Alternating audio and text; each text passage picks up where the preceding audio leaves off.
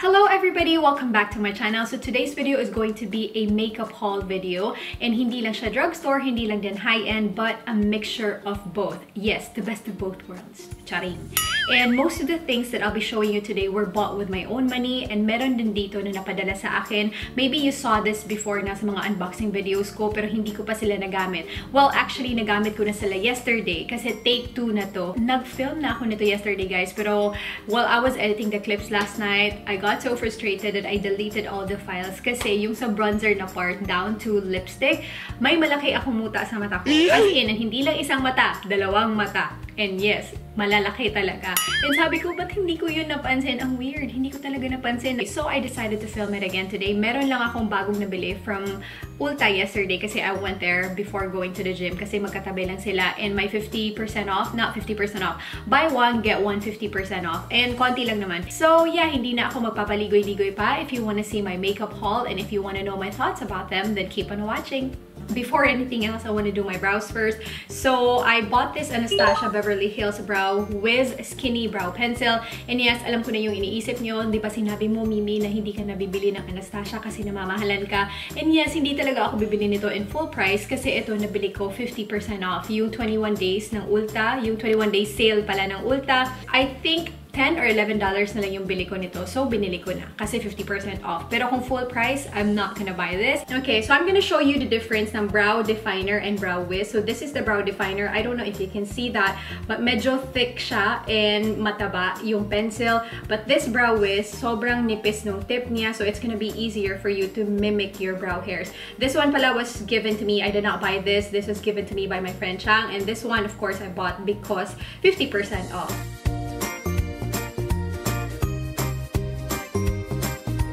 Now that I'm done with my brows, I will use this Essence Lash and Brow Gel Mascara. Makakompare ko talaga to sa Anastasia, guys, kasi I went to Ulta yesterday and really tried Anastasia Brow Gel sa brows ko. And this is not a dupe for the Anastasia one, just to be honest. Hindi ko alam kung anong perfect term for that. Yung pag-touch mo pa lang sa brows mo, feel mo na tumigas siya, yung parang may spray net.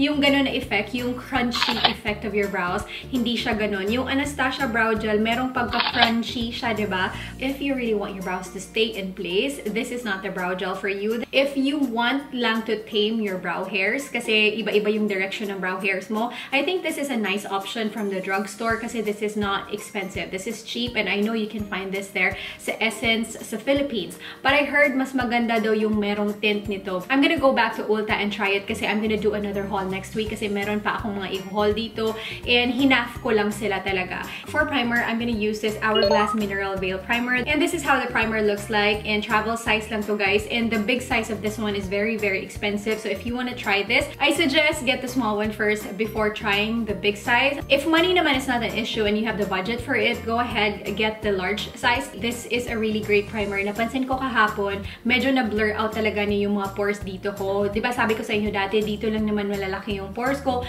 Medyo may blurring effect, but hindi niya na-cancel talaga yung pores ko. Andun pa rin, pero na-blur lang siya ng konti. I'm gonna apply it on my face now para makita niyo. As you can tell, puti siya, diba? Pero medyo purplish yung tint niya pagdating sa face ko. But when you blend it out, hindi naman makikita yung pagka-purple niya. If you compare it to silicone type of primers, diba maraming silicone talaga na sobrang mafe-feel mo talaga na silicone yung nilalagay mo sa mukha mo. This one, parang moisturizer siya na may kick of silicone. So I checked the ingredients, chinek ko lang talaga para sure meron talaga siyang silicone. So if you're someone who's allergic to silicone, and if ayaw mo yung mga silicone type of products or primers, then this is not the primer for you. Now that I'm done with the primer, let's move on to foundation. And the foundation that I will use today is this Hard Candy Glamoflauge mixed in pigment makeup drops. And yes, sa right side kahapon, minix ko siya with my moisturizer. This moisturizer, the Kiehl's Ultra Facial Moisturizer. And then hindi ko masyadong gusto yung effect niya. I don't know why, but nakasabi sa likod, dapat i-mix in mo siya with your moisturizer. On the left side of my face naman, dinerecho ko siyang ilagay and hindi ko minixan ng moisturizer and okay naman yung effect niya sa akin. So today, I'm just gonna put this directly on my face. Oh, not directly, but I will use this, aka yung lagayan ng sponge na to. Wala kasi ako mixing plate, so ito na lang. By the way, I'm in the shade medium 1. Medyo dark siya ng konti sa akin, pero nagbe-blend in naman siya sa skin ko, you know, unti-unti. Yung consistency nito, it's very slippery and oily, but when it's on your face, nagsiset siya talaga. But yung pagset niya, hindi naman powdery finish. It's not matte na super matte. It's not dewy na dewy. So it's really in between matte and dewy. Sobrang madali siyang i-blend, yes. And it's gonna give you full coverage. If you really build it up to full coverage, pwede talaga siya maging full coverage. Ang problema lang, pag nakapatong-patong na yung foundation, of course, now obvious talaga na may suot kang foundation. Parang nakaangat siya sa face mo. If you have a BB cream or foundation na hindi full coverage and gusto mo mag-full coverage, pwede mong lagyan nito. But if you ask me if pareho siya ng consistency sa Cover FX, I've swatched the Cover FX already sa Sephora and iba talaga sila ng consistency. This one is very liquidy. Mas better to if ito lang yung gagamitin mo diretso sa mukha mo kasi pwede mo naman siyang i-sheer out. The lesser drops you put in your mixing plate, then hindi siya magiging full coverage. If you want full coverage, you have to keep adding and adding drops and then you will reach full coverage. The biggest con of this foundation is yung dropper niya and you have to lock it talaga ng bonggang-bongga kasi if ilalagay mo to sa drawer mo na nakaganyan, it will really spill kasi nag-spill siya kahapon, nilagay ko lang siya dito so I had to clean it this morning. I don't know if you can see it on camera pero medyo na-emphasize yung lines ko dito on this area but so far okay naman sa buong face ko kasi yung next talaga makikita ko na parang ang pangit-pangit dito and then sa ilong na area ko nagbe-break siya yung kaka-apply ko pa lang. This one looks flawless and okay pero i-make sure nyo lang na sobrang hydrated yung skin mo or well-prepped yung skin nyo before nyo itong ilagay sa mukha nyo. To be honest, I don't know if I'll be reaching for this foundation. Maybe, pero hindi ako sure kasi ayoko yung look na obvious na may foundation akong suot. I know I'm asking too much. I'm asking too much kasi diba, pag mag-foundation ka, may foundation ka talaga. Meron kasi yung mga full coverage na foundation na hindi siya mukhang foundation sa mukha mo. You get what I mean? Parang skin-like lang siyang tingnan. For concealer, ito yung gagamitin ko today. It's the Bareminerals Bareskin Complete Coverage Serum Concealer. Nabili ko to sa Ulta the other day because I was watching this girl on YouTube talking about underrated products. And sabi niya itong Bareminerals Bareskin Complete Coverage Concealer, sobrang ganda daw. So I had to run to Ulta and literal talaga I ran kasi malapit lang dito sa bahay namin. Yes, guys, I really like this concealer and I feel like this is very underrated. I'm not gonna use corrector para makita niyo yung coverage ng concealer na to. Napansin ko sa concealer na to, guys, mas better siyang i-blend pag hindi na damp yung sponge. Ang weird, no? Kasi normally pag mga concealer, dapat damp yung sponge. Itong sponge na to, dry to, so walang water and everything. So, yeah. That is the concealer on my face now. The coverage and the blendability of this concealer is really good and I love it so much. So to set my under eye concealer, I'm gonna use this NYC Smooth Skin Loose Face Powder and kasama to sa binigay ni Coco sa akin. Ito yung ginamit ko ngayon kasi ang alam ko meron pang marami nito sa mga online sellers din sa Philippines. Again, this is the NYC Smooth Skin Loose Face Powder. If you're looking for a loose face powder na transparent na hindi naman ganun kamahal, I highly recommend this one and I like this better than the Coty Airspun. Ang problema kasi sa Coty Airspun, sobrang overwhelming yung scent. Kung ayaw mo ng ganung scented na loose powder, I can highly recommend this one. It's very good. It's finely milled and it's sobrang soft sa skin.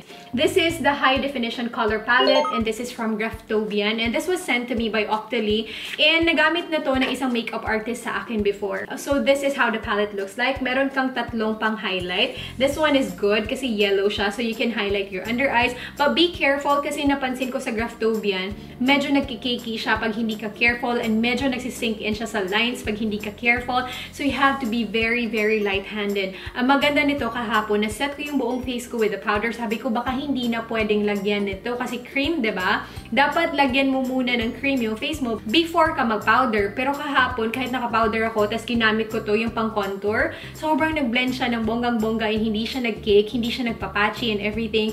So this one is very good, you guys. I know this is a bit expensive, pero nakikita ko talaga to sa mga kit ng makeup artist. If nagbe-build ka na ng mga collection mo kasi gusto mo maging makeup artist, please isali mo to kasi meron ka ng shade lahat, like pang-highlight and pang-contour. Hindi pa masyado ako marunong mag-cream contour, guys, ha? Kasi powder yung nakasanayan ko.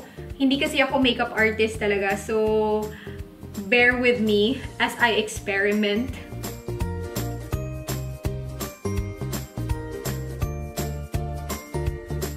I bought this powder from Essence yesterday, so this is going to be my first time to use this. Hindi ko to nagamit kahapon. Kahapon ko to nabili when I went to the gym and nag-visit ako ng Ulta store. So this is how it looks like. I bought this kasi I want to compare it sa Makeup Forever, yung bago nila na powder, yung naka-pressed. Or maybe the It Cosmetics na pressed powder na sobrang gusto-gusto ni Kathleen Lights. I don't know which one to get. Let me know in the comment section below kung ano yung gusto nyong i-half and half ko. Yung It Cosmetics na ganito yung color, yung pressed powder na pang pore minimizing. I don't know ano yung pangalan nun. Hindi ko alam. I'm just gonna put it somewhere on the screen. Or the Makeup Forever, yung bago nila ngayon. First impressions, it actually set my whole face pretty nicely. And my face feels soft like butter. Itong next product na ipapakita ko sa inyo, ito talaga yung sobrang favorite ko na feeling ko underrated niya. Hindi ko alam kung bakit wala masyado nag-review nito. I was at Sephora last weekend and I was watching lang sa Hourglass. And sa likod ng Hourglass, merong Bareminerals. And nakita ko yung bago nila na na-release. And it's called Bareminerals Invisible Bronze. And yung mukha niya kasi parang Hourglass. And you know Hourglass, they're very expensive. Yung Hourglass, I think $50. And this one, yes, this is high-end, but it's not that expensive. This is only $28 or $29. And this is how the bronzer looks like. Sobrang ganda ng bronzer na to, you guys. So, when I saw it, sabi ko, isi-swatch ko nga siya. Medyo may sheen siya ng konti, pero wala siyang glitters, ha. And sobrang ganda ng bronzer na to, you guys. And this is in the shade medium. Sobrang ganda niyang i-apply na parang skin-like lang, na parang natamaan ka lang ng araw or nag-beach ka. Yung ganun na effect. Hindi siya patchy, skin-like siya na bronzer. Hindi ko maintindihan yung effect ng bronzer na to. But this bronzer is really, really amazing. Sobrang underrated. For blush naman, I'm so excited to share these two blushes sa inyo kasi sobrang na-inlove ako sa blushes na to. Kahapon, kung makita nyo lang yung reaction ko paglagay ko sa mukha ko, parang grabe, yung first impressions ko nito, I'm not even kidding, sobrang ganda talaga. And it's from the Drugstore, it's from Essence Cosmetics. So these are the blushes na kailangan nyo sa buhay nyo. As soon as you're done watching this video, please run to SM or run to any department store na may Essence Cosmetics and buy these two blushes. And this one is in Satin Coral and this one is in Satin Love. This is number 10 Satin Coral. This is Satin Coral, you guys. It's so pretty. And hindi siya powdery na powder lang. Powder siya na may cream na hindi ko maintindihan. Satin. Yes, parang velvety yung feeling niya. This is number 20 Satin Love. Look at that color, guys. I'm going to use this new blush brush from Real Techniques. Ooh. So, pag ganun mo, medyo powdery siya, ha. Nakikita niyo yung kick ng powder. So, itap niyo lang yung brush mo. So, this is the Satin Coral on my cheeks. And then, mag-a-add lang ako nitong Satin Love. Before I do my highlighter and everything, I'm gonna do my eye makeup. Hindi ko to sinali yesterday, but nakita ko to kasi I was cleaning my desk kanina. And sabi ko, meron pala akong Kathleen Lights. Yan. Meron pala akong Kathleen Lights na Morphe na palette. And sabi ko, hindi ko na lang to i-review or hindi ko na lang sana siya gawa ng look. Pero meron pa ako nakikita ng mga online sellers sa Philippines na nagbebenta nito and meron din sa Shopee. So this is how the palette looks like. And thank you, Coco, for giving this to me. When you open it, wala siyang mirror and merong sleeve dito. And then these are the colors and they are really beautiful, guys. I'm not gonna swatch everything, but I will swatch the colors na nagsa-stand out sa akin. I'm gonna swatch his color. That's the color right there. So, yung consistency ng palette na to, same lang sa mga Morphe eyeshadows because, of course, this is from Morphe. And then, I'm gonna swatch... This color is screaming my name. I really like this color. I don't know where to put it there. And then, I'm gonna swatch this green one or blue one. Yan. I'm gonna get this cream shade. I'm gonna get this color right here. And I'm gonna put it on my crease.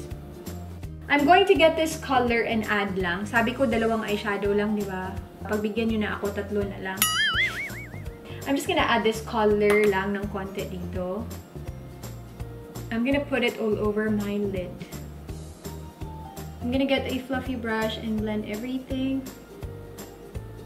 I'm done with my eye makeup. Kahapon, di ba, hindi ako nag-eye makeup, hindi ko ginamit yung Kathleen Lights palette. Ngayon lang ako naka-decide na gamitin siya. Since nakita ko pa siya sa mga online sellers dyan sa Philippines, kaya ako siya ginamit today. I will just quickly tell you about this CoverGirl Clump Crusher Extensions Lash Blush. Hindi ko talaga masabi yan. Lash Blast. Yun. And yes, totoo talaga. It's true to its hype. It's very, very nice. And hindi siya nagka-clump. And sabi dito, clump crusher siya. And totoo, kahit anong gawin ko kahapon, I did 2 layers and hindi siya nag-clump. Walang mga chunky eyelashes or hindi nag-chunky yung eyelashes mo. Parang nakaseparate sila talaga and it's lengthening. This one gives you a little bit of volume pero mas lengthening talaga siya. If you have like a volumizing mascara and this one is lengthening, I suggest you use this first to give you length and then use your volumizing mascara sa second coat mo. Then you're gonna have a Vava Boom Lash. Kahapon when I filmed this, dalawa yung highlighter na ginamit ko. This one is from Flower Beauty and this is the Shimmer and Strobe Highlighting Palette. And this one is from 100% Pure. This was sent to me by Octoly. Their products are 100% vegan and cruelty-free. Isa-swatch ko lang sa inyo. Ito yung gagamitin ko kasi ito yung available dyan sa Philippines. If you are from the US, you're looking for a vegan and cruelty-free na highlighter, I can suggest this one from 100% Pure. I thought I'm not gonna like this. Pag swatch mo, hindi siya ganun ka-soft, but when it's on your cheeks na, sobrang ganda niya. This one is in the color Rose Gold, and this is how it looks like. Dito ko siya isa-swatch. I don't know if you can see that. It's just really a subtle highlight. Of course, if you want to blind your exes, then use the ones na sobrang intense, like yung mga glittery or sobrang ma-foiled na highlighters. But sa akin ngayon, mas gusto ko yung mas subtle na highlight. And this one, you guys, this is so beautiful as well. And pwede siyang maging intense, yes, pero wala siyang specks of glitters, which I like. Kasi nga, ayoko yung mga glittery na highlighters or sobrang ma-foiled kasi it's gonna emphasize all the texture that you have in your face. For my highlight today, I'm gonna mix these 2 colors.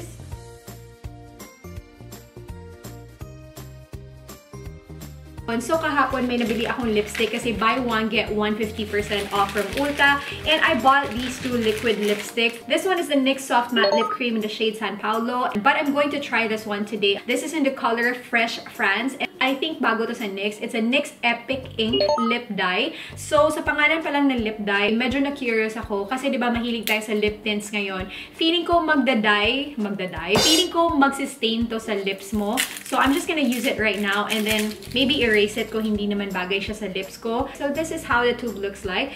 And then, I'm gonna open it. And similar lang siya sa mga ibang liquid lipsticks sa NYX, my doe foot applicator, but this one is really, really liquidy compared to other liquid lipsticks. So this is really a lip dye. So we're gonna try it out. The formula of this lipstick is not your typical liquid lipstick na moussey or velvety yung texture. New formula para sa mga lip tints na sinusuot natin, the one from KJM, Skin Sensation, or iba pa mga lip tints. Liquidy siya, pero meron siyang color.